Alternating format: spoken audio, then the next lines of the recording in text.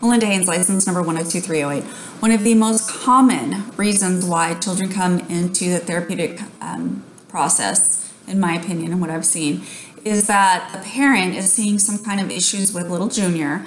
Little junior might be displaying behaviors at school. They're having trouble with peers, making friends, keeping friends. They can't follow a direction. They argue with everything. They throw big tantrums that last a long time, sometimes maybe hours. Their tantrums are intense. They can't get anything done. They won't do their homework, so on and so forth.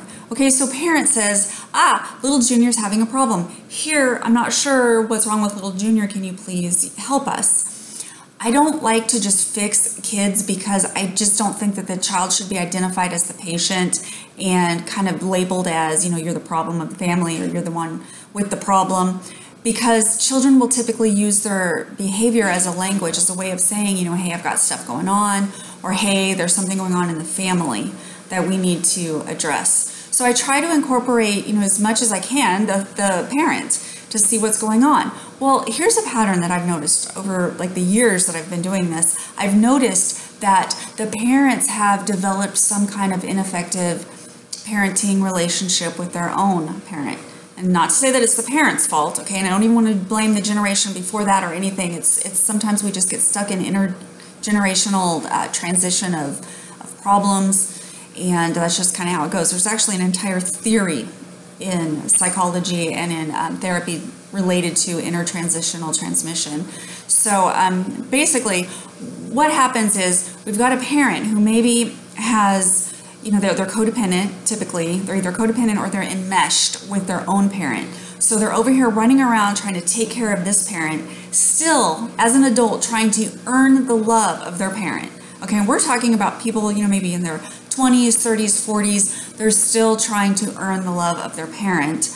And they're still in this pattern and behavior of rescuing the parent, caring for the parent, being the parent to the parent.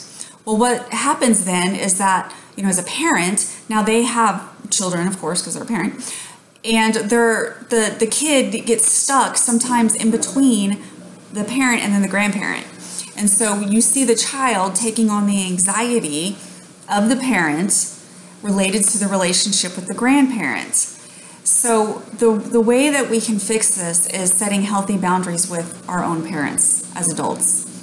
And it's hard to do because we've been stuck in this pattern since probably conception of being trained to be, codependent on the parent, be enmeshed with the parent, provide love and care and nurturing for the parent. And then what are we teaching our kids, right? So little junior then is stuck in this dynamic, this family dynamic where they see, or he, junior in this case, sees mom or dad freaking out, stressing out, trying to, be in the sandwich kind of thing where they're taking care of their own kids, taking care of their parents, even when their parents are still able to take care of themselves. Okay, we're not talking about elderly parents that are not able to function any longer. We're talking about people that are just grown adults and they're still, using their adult children to get their needs met. Okay, we're talking about this kind of thing. So when we go and set these healthy boundaries, we have to understand that there's going to be a pushback. There's going to be a pushback. If you have been one of those parents and you see your kid now starting to have some behavior problems and you've been a doormat, for the family, you've been the rescuer for the family, you've taken on this role of, just, dump everything on me, I'll fix it. If you've been that person and you start to say, you know what, guys, that one's your issue and I can't own that. I'm sorry, you're going to have to deal with that. When you start doing that, you've got to expect some pushback. But eventually people are going to kind of resettle. They're going to get the idea that, okay, this one has healthy boundaries now. These are things I'm going to have to take care of myself, or I've got to go find somebody else to, get into my dysfunctional pattern. So it's kind of a lengthy process to go through, and I definitely suggest you finding a therapist in your area if you find yourself identifying with any of this information.